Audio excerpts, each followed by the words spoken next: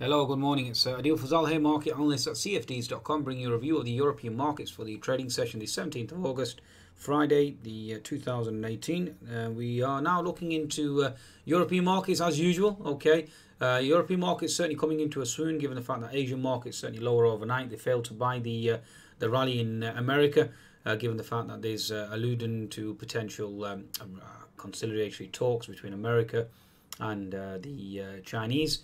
Certainly doesn't seem to be having any positive effect in Asia. Again, emerging markets certainly maintain that concern there, global growth concerns as well.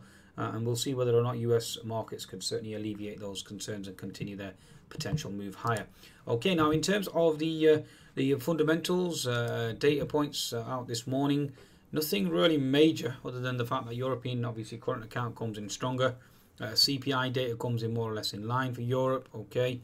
And that really has been the main focus point this morning.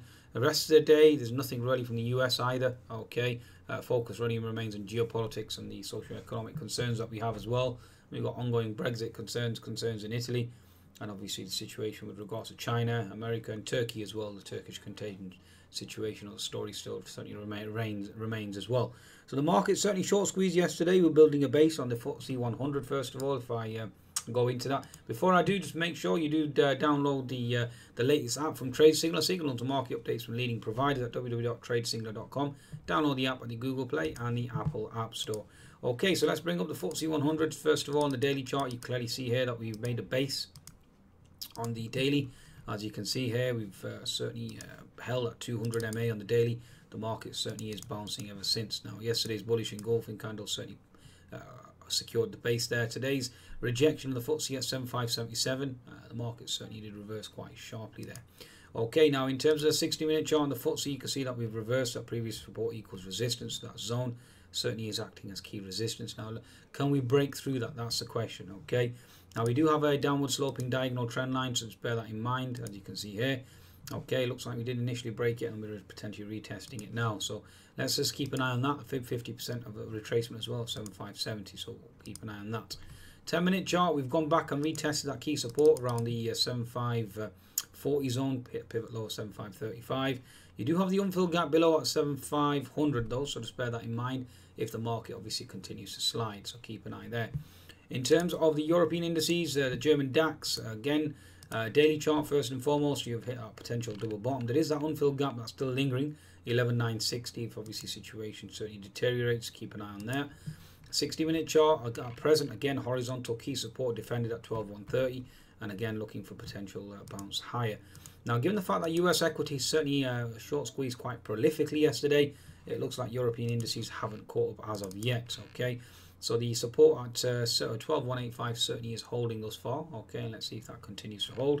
And you do have that gap fill at 12160 and support down below at 12130. So bear that in mind.